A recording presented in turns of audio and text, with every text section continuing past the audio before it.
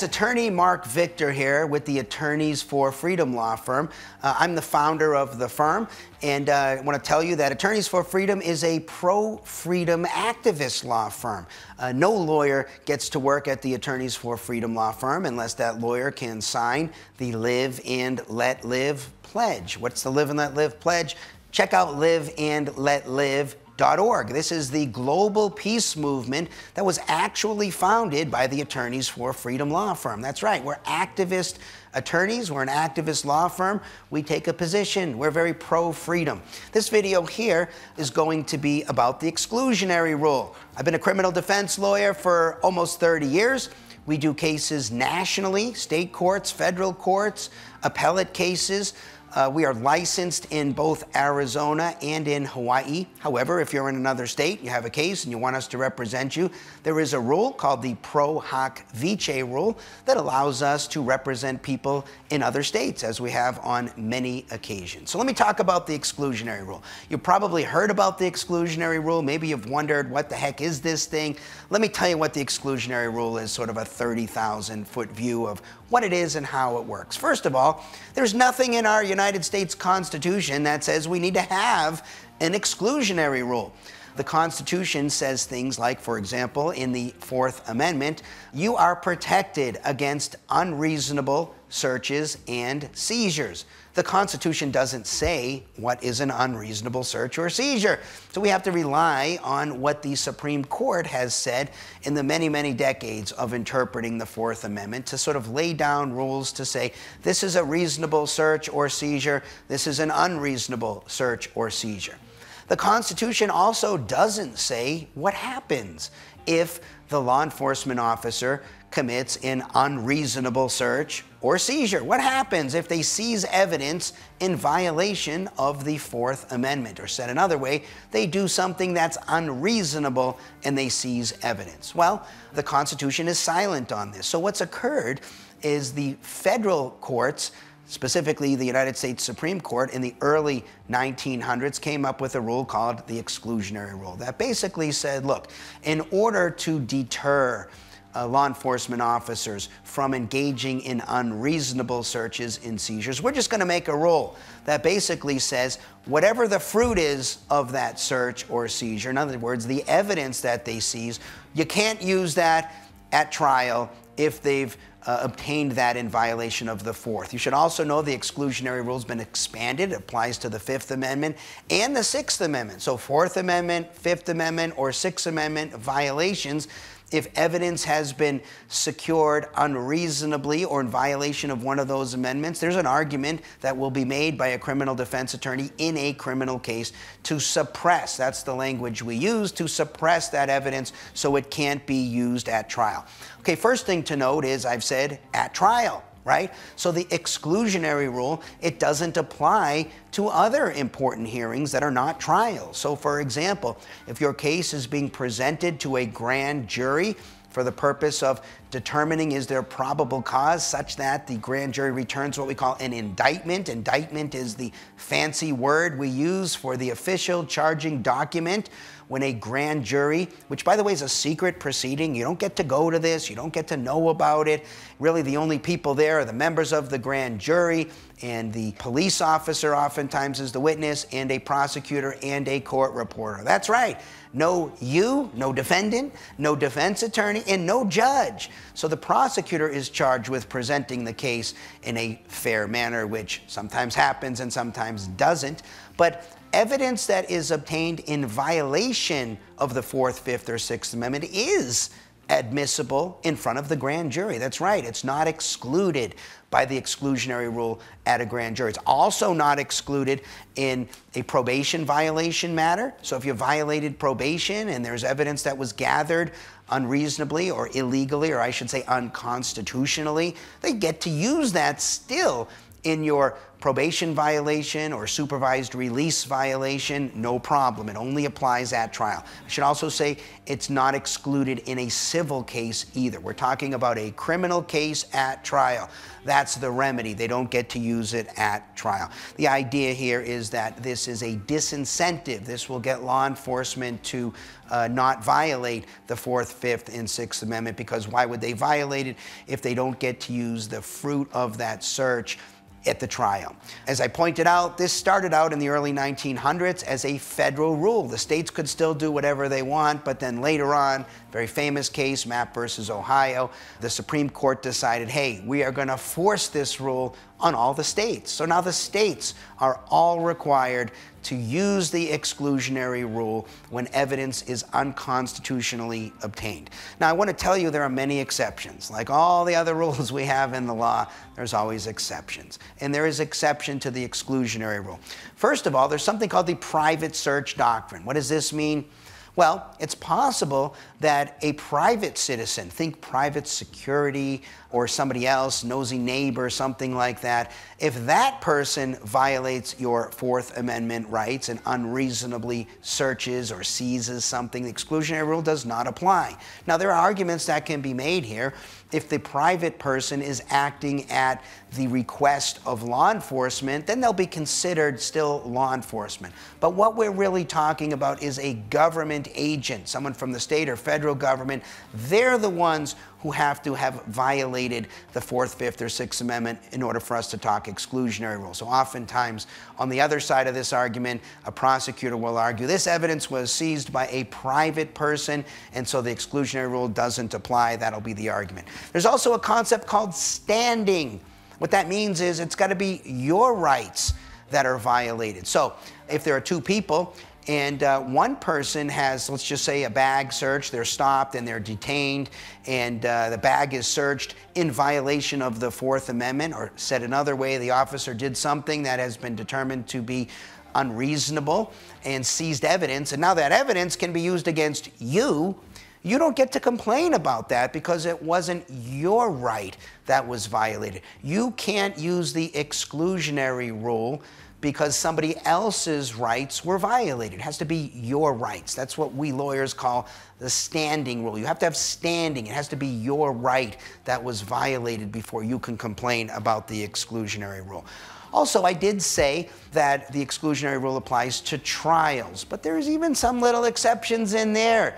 It's possible that evidence that was obtained unreasonably, that would normally be suppressed, could come into a trial, say on cross-examination, if it's used to attack the credibility of the person who's testifying. So it could sneak into a trial even though it was unconstitutionally obtained. Then there's another rule that almost swallows up this rule. At least it applies in many, many circumstances. So imagine that a police officer unreasonably seizes evidence. They seize evidence, say, in violation of the 4th Amendment, and that evidence would be normally argued to be excluded under the exclusionary rule. The other side, the prosecutor, can argue, well, it's true that this violated the 4th Amendment. However, we were going to get this evidence some other way anyway. It's called inevitable discovery. How does this come up? It comes up all the time when, say, an automobile is towed, right? Imagine you were pulled over on the side of the road, and the officer said, hey, would you mind if I search the car or something like that? And you said no. The officer doesn't otherwise have some reason to search the car, and they search anyways. Imagine an unreasonable search, and they find something in there. But on the other hand, they smelled alcohol on your breath, and they determined that you agreed, which you shouldn't do, to take the field sobriety test on the side of the road, and they determined, you know what, you're guilty of a DUI, and we're going to arrest you. And as a result of that, we're going to tow the car. And when we tow a car, we get to do what's called an inventory search. This is for your protection, to make sure that nothing valuable is missing when you get the car back. The prosecutor will argue, okay, even though this evidence was initially obtained unreasonably in violation of the 4th Amendment, because we towed the car and did an inventory search, we were going to discover this anyway. That's under the inevitable discovery exception to the exclusionary rule. And this comes up a lot. This saves from the suppression of evidence is oftentimes very damaging evidence against a defendant in a criminal case. This saves the evidence for the state from suppression lots and lots of times. So the inevitable discovery rule, you have to watch out for that. Prosecutor will often argue, hey, we were going to discover this in any event. Some other exceptions there as well. Even if an officer executes a search warrant and there's a problem with the search warrant, it's later held to be invalid.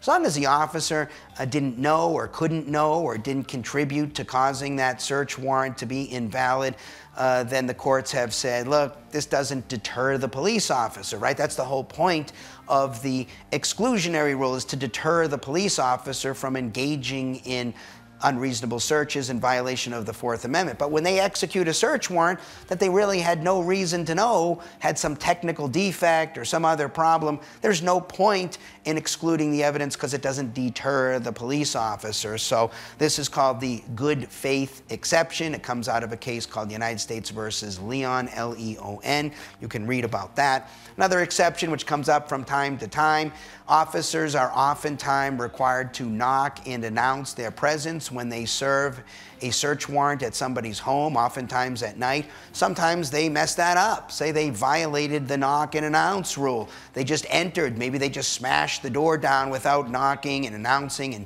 at least giving a few seconds for somebody to answer the door. It's been held by the courts that a violation of the knock and announce rule is not going to trigger exclusion of evidence under the exclusionary rule. And then finally, the attenuation doctrine.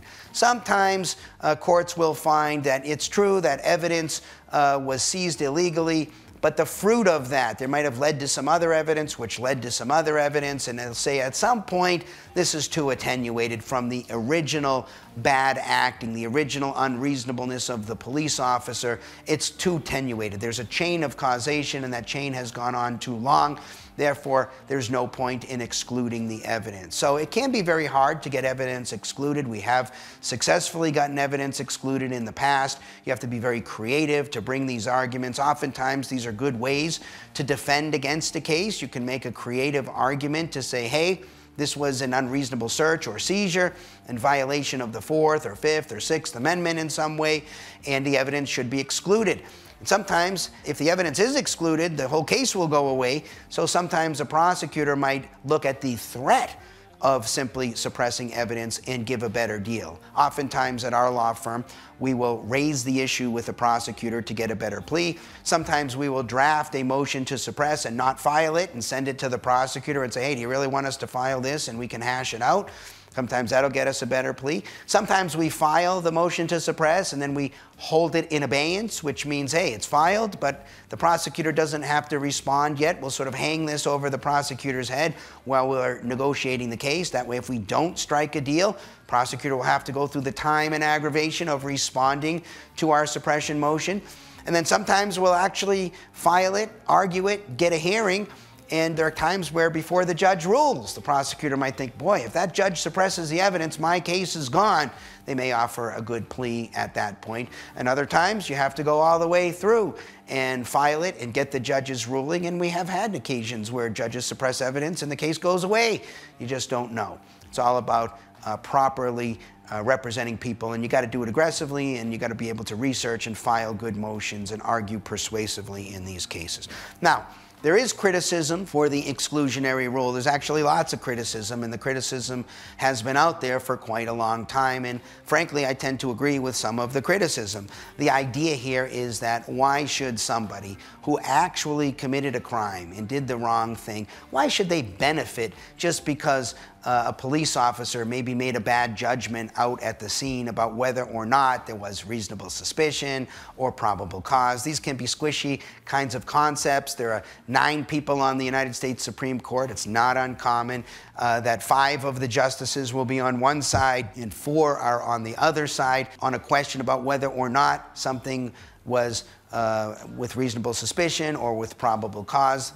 courts are not been very clear on what exactly these definitions mean. So the argument is, hey, just because the officer may be acting in good faith, guessed the wrong way, why should this create a windfall to the person who was actually charged with the crime? You could imagine a very serious case, right? What if the officer unreasonably opens the trunk of a vehicle and inside is a dead body and all kinds of other horrible evidence, and the defense attorney argues, hey, this was a bad search. And if it is a bad search, then all that evidence is gone, and somebody who might have committed a first-degree murder actually would go free. And so the argument goes, why should the windfall go to the defendant? And we're letting a murderer go free here because of a rule that is not required by the U.S. Constitution.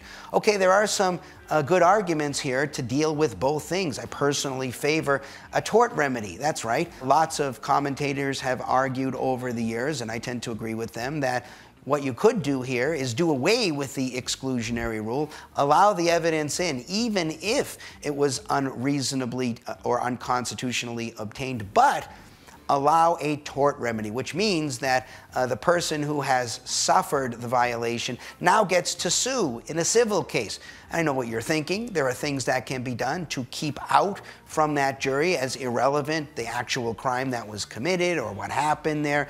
You could also have statutory damages. In other words, the damage for searching somebody's trunk and illegally finding evidence could be X amount, and those are the amount of damages that get awarded in such a case. Keep in mind, there really isn't a remedy. The other side of this question is, if the officers search your trunk unreasonably, unconstitutionally, and nothing is found, well, then there's nothing to suppress. And oftentimes a case like this will go without redress, without a remedy, because there are no damages. The damages might be, okay, you were delayed a few extra minutes, it's not really worth bringing the case. And these cases now are not punished. So the only person who actually gets a benefit from the exclusionary rule is the person who's actually guilty when there's evidence found. If we change this into a tort remedy, then everybody would be able to get damages for violations of their constitutional rights, even when there was no evidence to suppress in a criminal case. Anyways, those are just some ideas to chew on, to think about how we could improve our criminal justice system. Hopefully this video has been helpful to explain a little bit about the exclusionary rule, what it is, how it works, where it comes from, and a few things to think about how we could maybe improve the criminal justice system. So again, my name is Marc J. Victor. I am the founder of the Attorneys for Freedom law firm. I urge you to check out Attorneys for Freedom. We represent people nationally. We're licensed in both Arizona and Hawaii. We often represent people in state and federal courts through the Pro Hoc Vice rules. You should check that out. If you want to be a client of our firm and have us on retainer, so if you do have a problem, a criminal problem, certain types of civil problems at dramatically discounted rates, check out the Attorneys on Retainer program by going to the Attorneys for Freedom website. Click on the red button that says Attorneys on Retainer. You'll see tons of information there. And because we're activists at our law firm, we want to change the world. We want to improve the world. We are pro-freedom. I'd be remiss if I didn't mention to you that our law firm is the firm that founded the entire global peace movement called the Live and Let Live movement. You should check out that at liveandletlive.org. If you like what you see there, I urge you to be part of the solution, not part of the problem. Sign up there, become a member of the Live and Let Live movement, and let's change the world together. Happy to hear your comments, criticisms. If you bring it civil, you definitely will get a response from me. I can always be reached at Marc, M-A-R-C, at attorneysforfreedom.com. Thanks for listening.